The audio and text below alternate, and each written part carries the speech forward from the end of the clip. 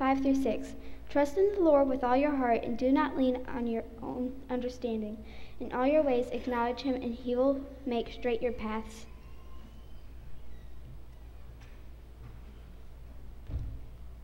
Let's pray. Father God, we pray that our fathers would trust you with their whole heart. We pray that they would lean on you, not their own understandings. May they acknowledge you so you can make their path straight. Amen.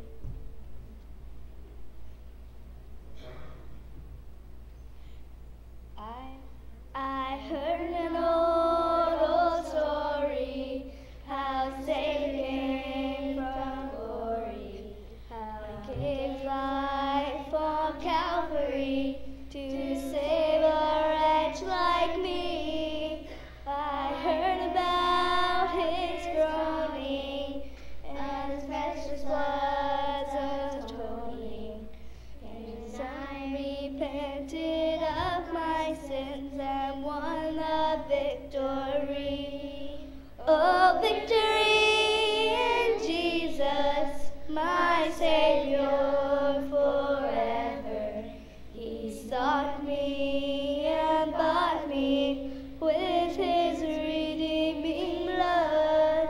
He loved me ere I knew him, and all my love is to him. He plunged me to victory beneath the cleansing blood. Amazing grace, how sweet the sound that saved a wretch like me. I once was lost, but now I'm found. 'Twas blind, but now I see. Amen.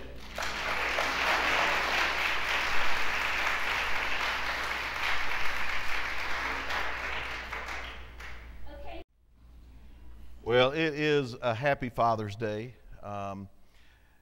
It is a day where, you know, we remember our dads, and sometimes they, yeah, that's right. Now, sometimes they are good memories. Sometimes you feel a loss there if your dad has already passed away. But Ann's right. You always remember them and you love them. And if there's forgiveness that needs to be given, even after they go, then forgive them. And so that you can live your life in the light of Christ. But a while ago, Brett was talking to my sister Nelda here, who was visiting, and she likes to tell us in what order everybody's born. And I'm number 6, by the way. She's number 1, and but Brett said, "Well, you come to see your brother, right?" And she said, "Yeah." And he said, "Is he okay? Is he a good one?" And she went, "Well, he's number 6." Whatever that means. I'm so glad to have my sister Nelda with me, and she'll be with us for the next couple of weeks. And I tell you, it is such a, she'll tell you too, if you talk to her, that she was born 2 days after Christmas, and she was our Christmas present. And today she is my Father's Day present. We went and got her yesterday from Nashville so that my sister and her husband could go on vacation. But it is Father's Day. We're going to talk about a father's love today. And, you know, oftentimes the memories that we have of our dads are great. Others times, you know, I remember some times when my dad, he'd fuss at me and gripe at me. And those, you know, I'm like, boy, those, you know, all of it's a learning time. But there is a father that is perfect in every way. And that is the father we're going to talk about today. And dads, maybe we can glean some things off of this heavenly Father that we're going to talk about and some of his attributes that we could grab onto, that we could put into play into our families as we minister. I don't know, did y'all have a chance to read this or not yet? I was reading this a while ago. Listen to this. Seek ye first the kingdom of God and his righteousness, and all these things shall be added unto you. Hallelujah, hallelujah. Ask, and it shall be given unto you. Seek, and ye shall find. Knock, and the door shall be opened unto you. Alleluia. Alleluia. Lord, we lift up all our fathers unto you. Give each your wisdom, and teach them to lead their families in your ways. And that's what today is. Today is just an encouragement to lead our families in the way of the Lord, because His ways are perfect. And at some point, we as dads, I'll say especially as leaders, the spiritual leader of the family, we got to grab hold of this and remember that God's ways are perfect, not ours, and we need to truly follow Him from the time we wake up to the time we go to bed to honor God our Father. We're going to be over in Psalm 103, and we do not have it on the screen today, so we actually have to use our Bibles. I know. Turn in your Bibles to Psalm chapter 103, and we're going to be reading beginning in verse 8. And while you're turning there, I want to tell you a little story. Back in the 80s, y'all might remember this. There was a craze all over the nation about, people love their dogs, people love their cats, but there was a craze in the 80s about people getting pot-bellied pigs. Do y'all remember that? How many of y'all had one? No way. We actually have one that had a pot. That's awesome. Well, one of the things that they promoted with the pot-bellied pigs is they promoted that they were kind, sweet, smart. They only got up to about 40 pounds. Well, what happened was, some of them were just like that, but a lot of them grew to be about 140 pounds and were aggressive and began to eat up the furniture and the walls and these kind of things. Your dogs do the same things, but the pot-bellied pigs, they began to get kind of a poor reputation. Well, this guy, his name is Dale Riffle, and Dale actually had one of these pot-bellied pigs, and it grew larger than what was expected, and it began to eat his house. And he actually moved from the city out to a farm area to where and he did this because of his pot-bellied pig. And he wanted to keep it in a nice area, and he still wanted to take care of it and loved his pot-bellied pig. But what ended up happening is he began hearing all over the nation that there were others that did not want their pot-bellied pig anymore. So he began to put it out there that if you want to bring your pot-bellied pig to my farm, you're welcome to do that. And he actually had 180 people bring him their pot-bellied pigs out on this farm. Now get this, out on this particular farm. Now these are ones that they didn't learn how to use a litter box, which some of them do. These were ones that were eating the walls and the floors, and it was just a mess. Well, anyway, they brought him out to his farm, and this is what his farm offered. Swimming pools for the pigs. They would listen to classical music. Dale would take the time to give each one of the pot-bellied pigs a belly rub. I don't know if y'all do this to your pets or not, but Dale just went all out. Now get this. They never feared, the whole time they were there, they never feared going to a barbecue, being put away, being killed, anything like that. They knew they were in a safe place. Here's what he told one of the reporters. He said, "I think we're all put on earth for some reason, and I guess pigs are my lot in life. How could anybody in his right mind fall so totally in love with pigs?" You got to think about this. We have a God in heaven that loves a rebellious, sinful, very indifferent people who actually in the scriptures, we're called his enemies until we come to Christ. And so God loves us. God has given us his son. He died on the cross for our sins.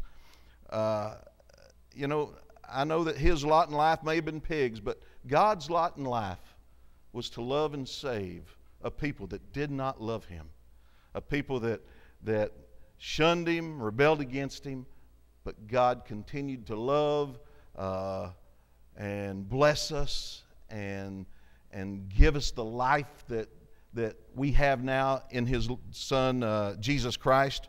So I want us, through this lesson today, to get a picture of who God is, a true picture of who He is. God is one who has a long fuse. You know, a lot of us have a short fuse. If somebody says, hey, so-and-so's got a short fuse, you know exactly what they meant. God has a long fuse. He has a short memory, He's full of grace, and He's got a big heart. Those are the four things we're going to talk about this morning. And guys, if we as men can glean some of these things to put in place in our families, these attributes of God, I think it would do our families good to see the man of the family step up and put these attributes into place. The very first one I want to talk about is this. God has a long fuse. In Psalm 103, beginning in verse 8, the Lord is merciful and gracious, slow to anger, and abounding in mercy.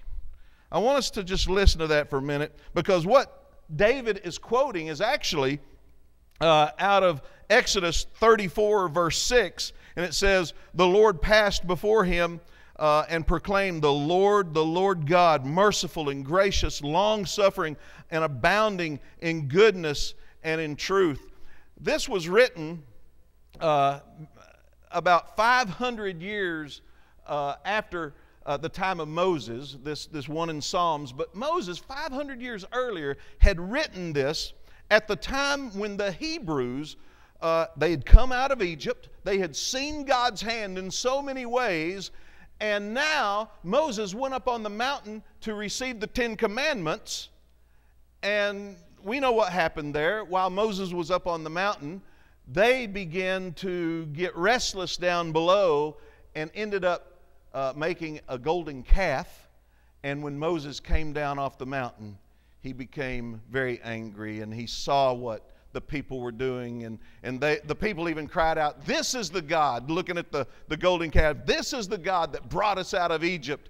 And they were worshiping and just being immoral all over the place. Well, anyway, this is the light of the psalm that David is quoting, because God he even told Moses, he said, Moses, I need you to back up, because I'm fixing to nuke these people. I'm about to wipe them off the face of the earth. And Moses pleaded, and he said, God, please. He said, what would the people say about a God who brought us out of Egypt and did so many wonderful and great things? And it says that God relented and had mercy on the people. This is a God who has patience, who loves His people. Just as 103 verse 13, if you go down just a little bit further, just as a father has compassion on his children, so the Lord has compassion on those who fear Him. You know, you look at the prodigal son who had run away from home and squandered all of the wealth that his father had given him. But the father at the end of the story has compassion on his son. This is all a picture of God, who He really is, the heart of God. When we look at a situation and we go, man, I'm not giving them compassion. They don't deserve compassion. You're absolutely right. We don't deserve compassion. We're going to talk about that in a minute. If God were to actually give us what we deserve, we'd be in trouble. But God loves us and has compassion on us, and He's patient with us. When we were down in Florida, me and Linda, we'd stop at Eckerd's to get something. I don't remember what it was, but we were pulling out of Eckerd's, and there was a little bit of a traffic jam. A woman was just trying to cross the street, but this guy behind her was honking and honking, and they were yelling at each other. Then she got out of the car and started fussing at him. And it was just, the impatience was just incredible. It reminds me of, you've had your car stall, I'm sure, somewhere at a red light.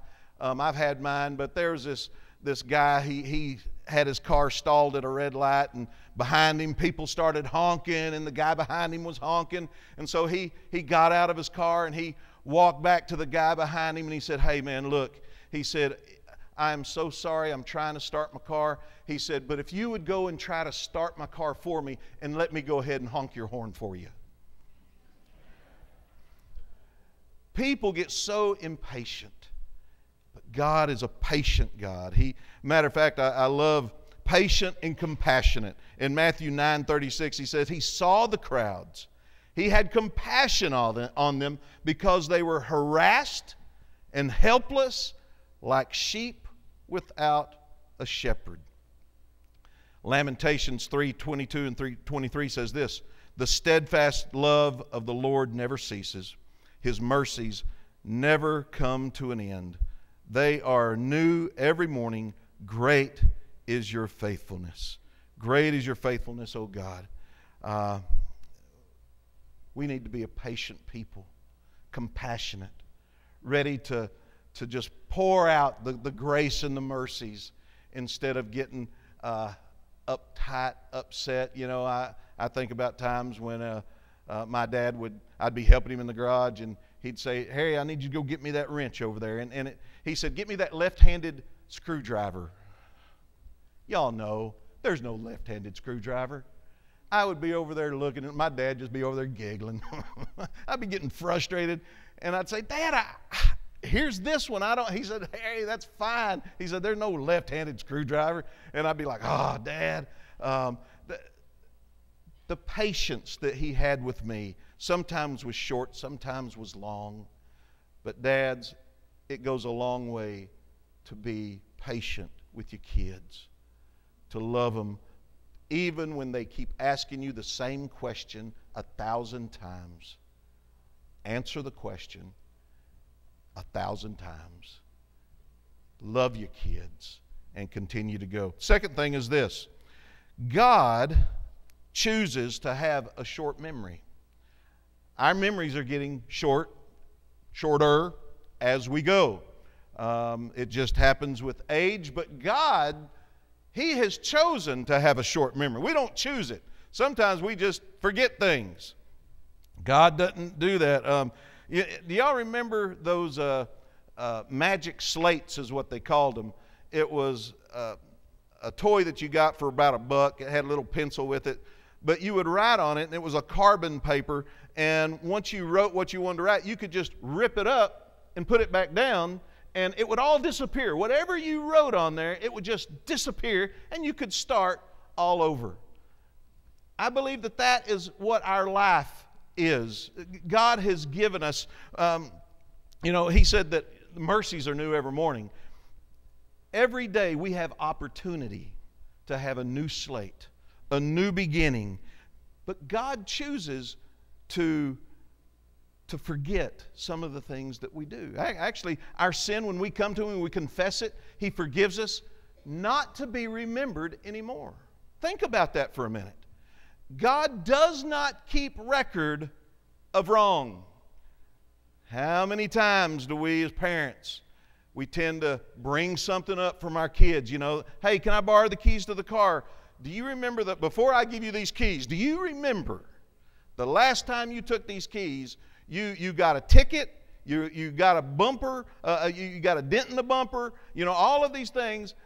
And we bring these things up. You were late coming home before I give you these keys. And we go through a list, and we go through other lists. As in our minds, we keep this list. God does not keep record of our wrong. Man, how blessed is that? When we start bringing stuff up to Him that we've done in the past, He is going, I'll be honest with you, I don't remember that. He chooses not to remember that. Listen to these verses. In Psalm 133, he says this, if you, Lord, should mark iniquities, if you should keep record of our wrongs, O Lord, who could stand? No one. We would all just be guilty, condemned to hell, separated from Him, if He were to keep record of our wrongs. But I want to read you what it says in Romans chapter 8, verse 1. There is now no condemnation for those who are in who? Christ Jesus. There is no condemnation. In Jeremiah 31:34, God says this, I will remember your sins no more. God does not hold our sins against us. When we come to Him in confession and repentance, He does not hold our sins against us. He is gracious to just choose to forget these. Can you imagine this?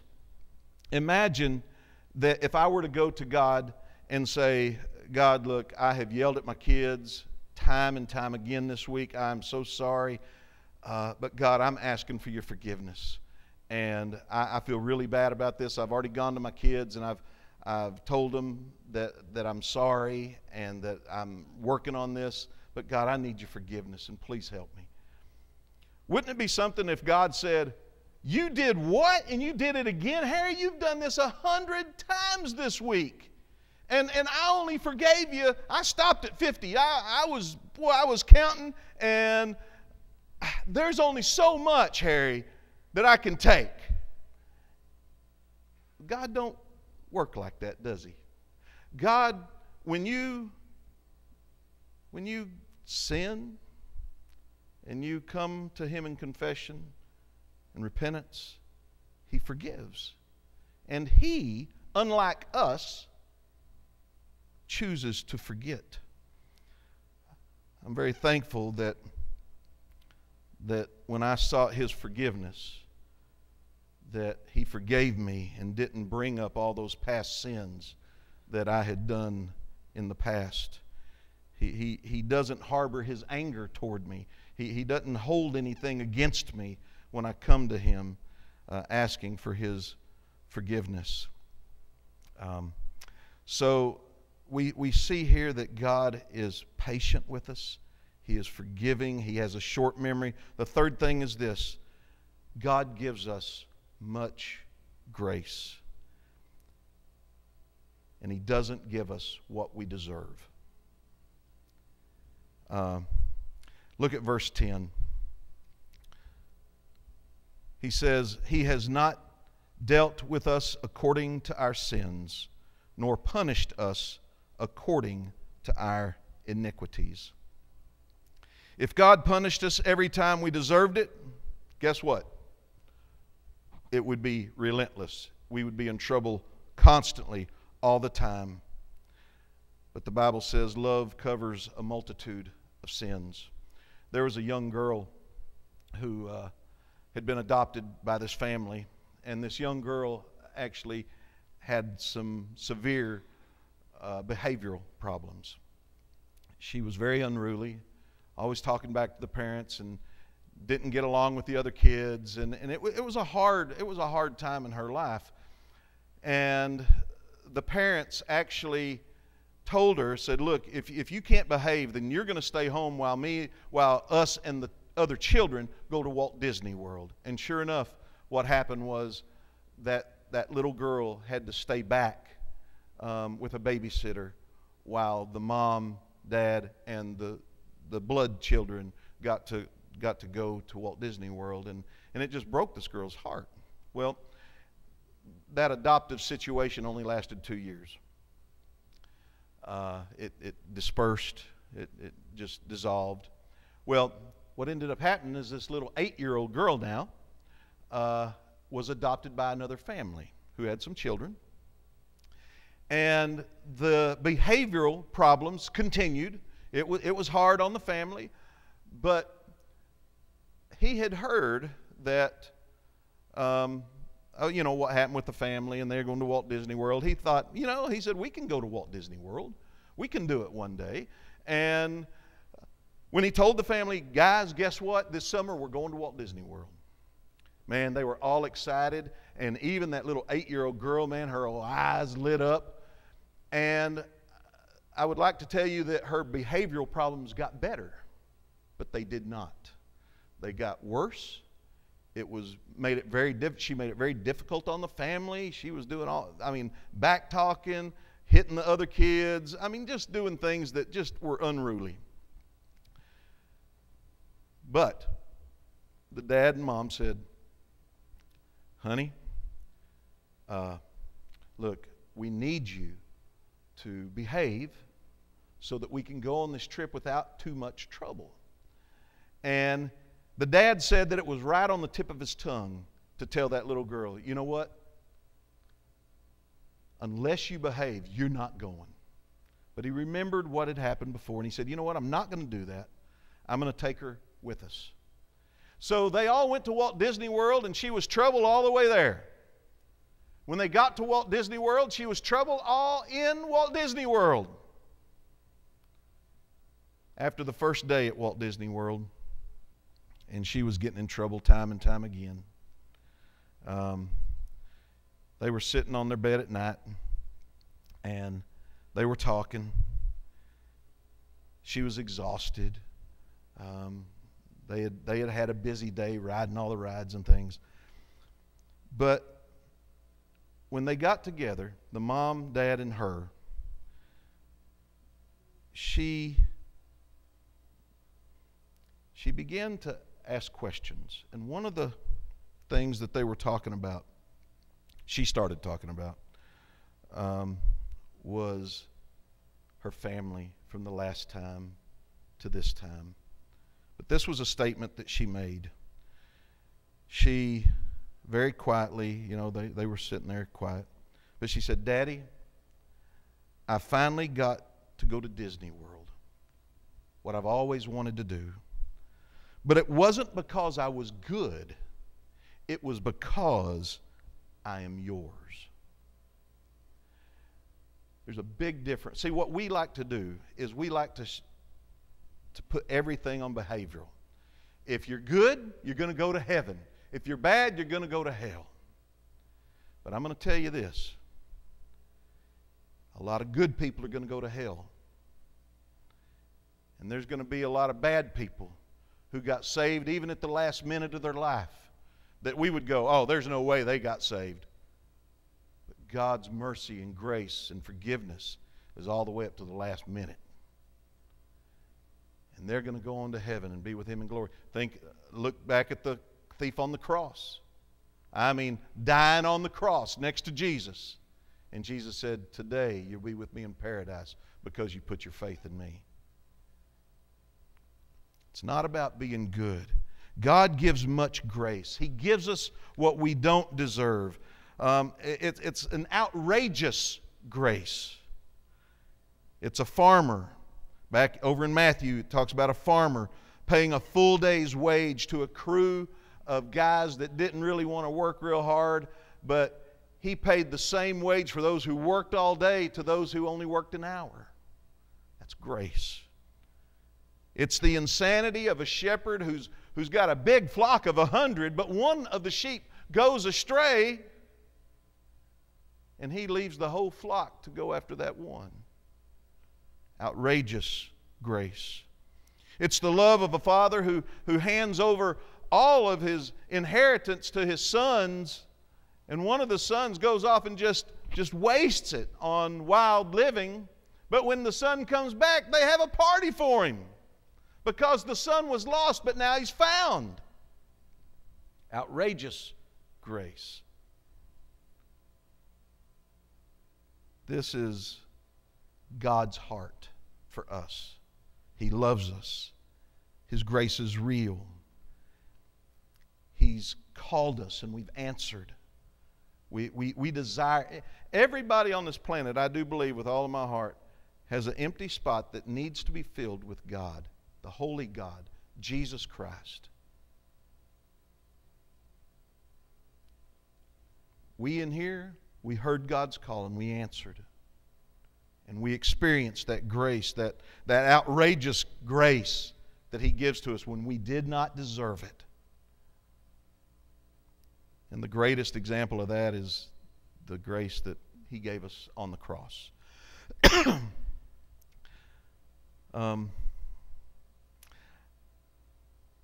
This morning, as we respond to God, I pray that we would respond to God in a way that would reflect it in our families, that we would be patient, that we would be forgiving, that we would be compassionate, and pour this grace out on our families in a way that it's not dependent upon how they act toward us. Because if that's the case, then I'll be honest, we wouldn't like anybody. If it was always about, if you treat me right, I'll treat you right. That is not what God came with.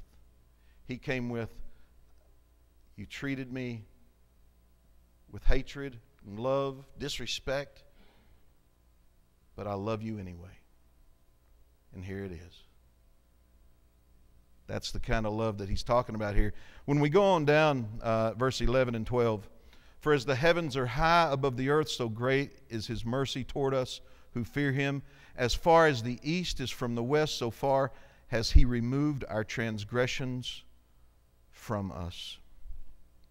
God has a big heart, and he has much forgiveness.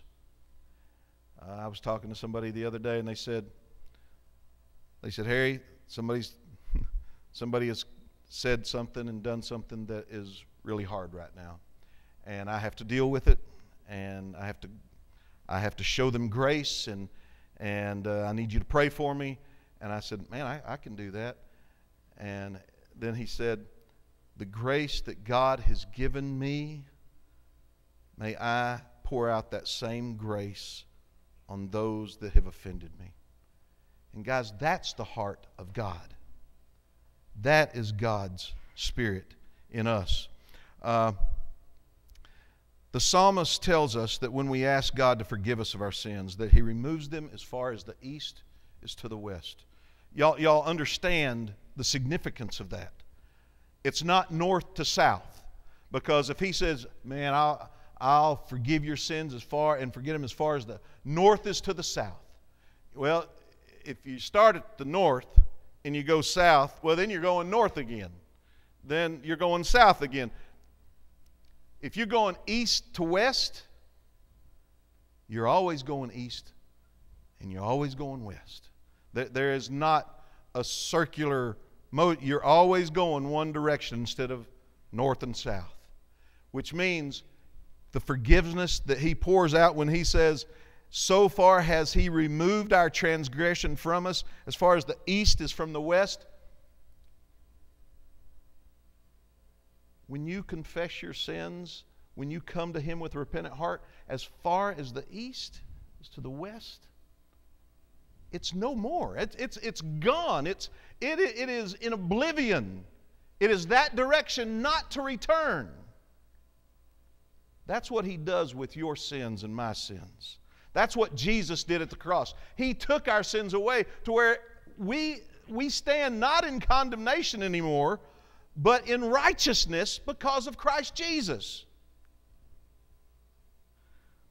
There's a lot of metaphors in the Scripture about what God says he's going to do with our sin. Listen to this. In Micah 7:19, if you're writing these down, Micah 7:19, he says that he's going to throw our sin into the deepest part of the sea.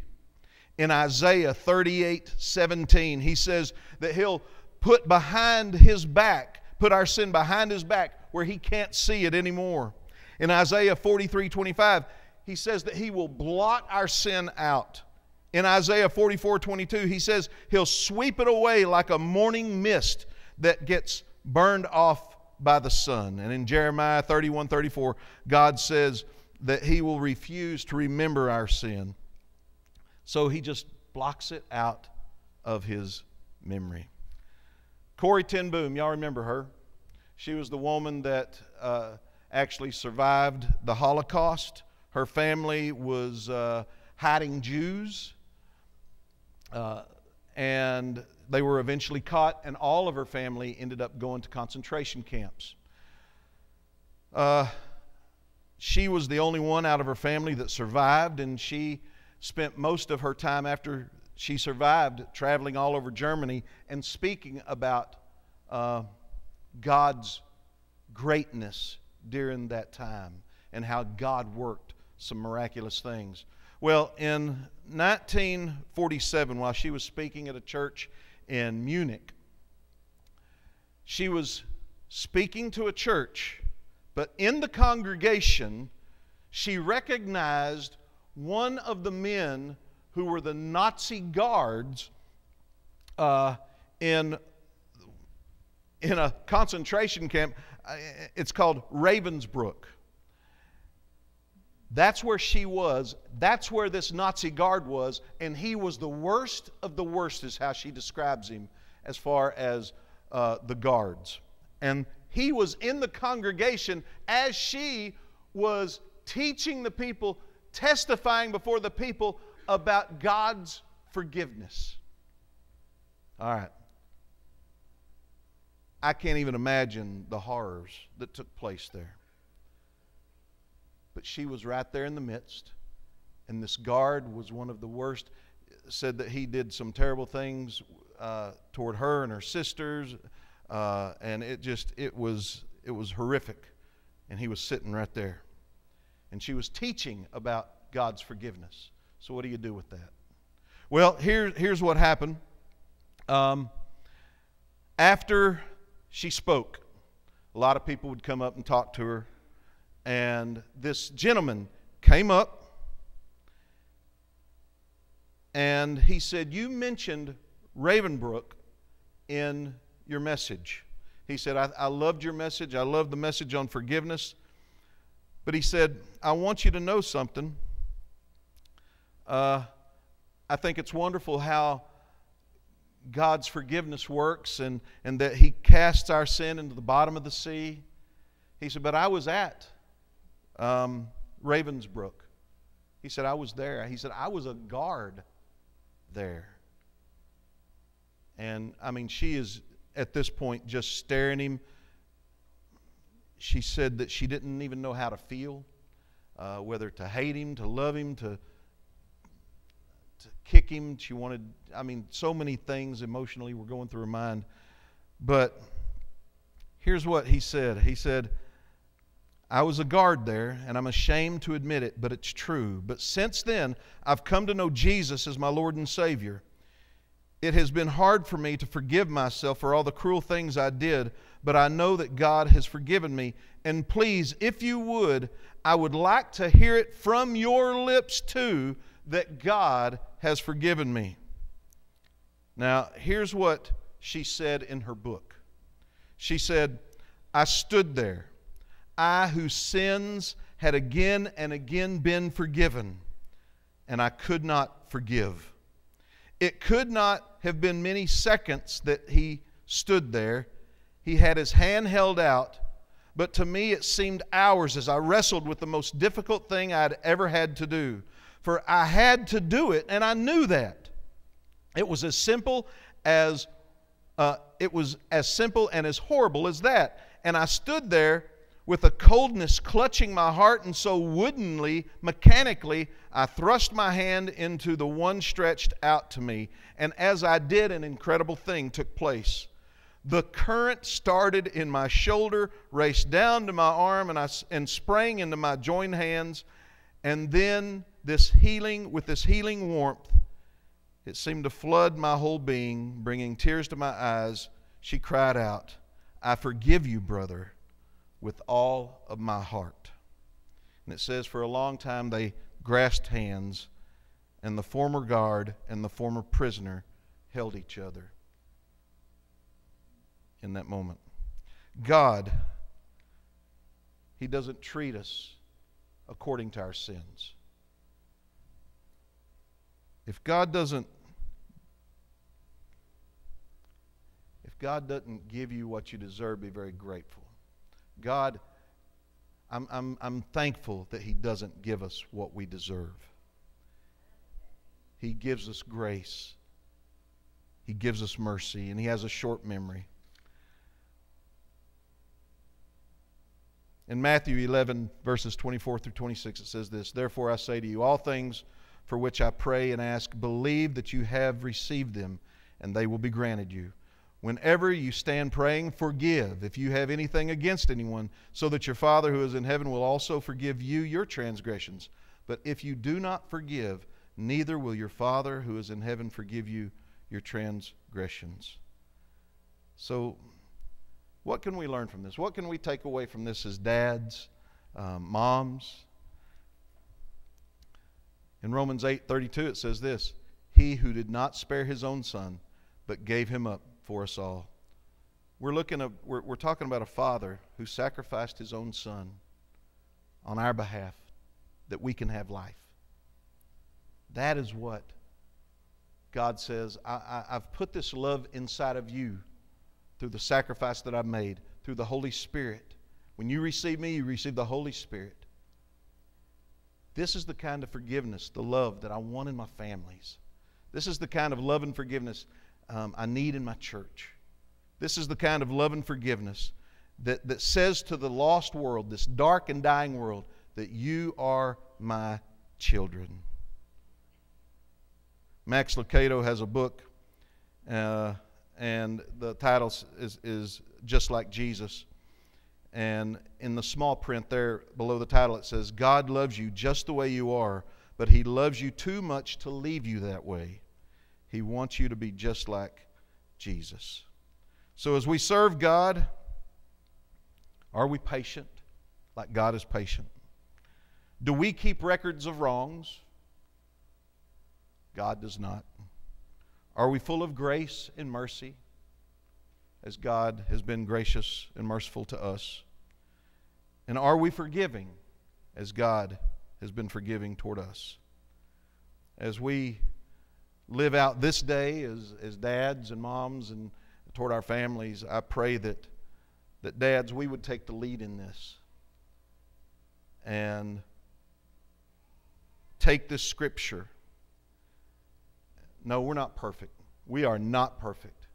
But guys, we can live out God's Word. We can try to just submit to Him daily and daily confessing our sins and repenting and moving toward Him. God is making us like Christ every day. And so, dads, may we receive this love that God offers to us, and may we pour it back in to our families. Let's pray. Father, we love you. We thank you for this time. And I pray that as we go about our day to day on this Father's Day, that we would be like you. That we would love our families with that unconditional love, and that we would just seek you with all of our heart as dads.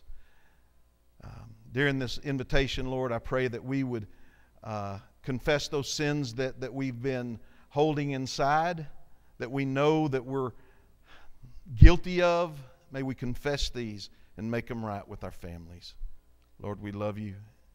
In Jesus' name.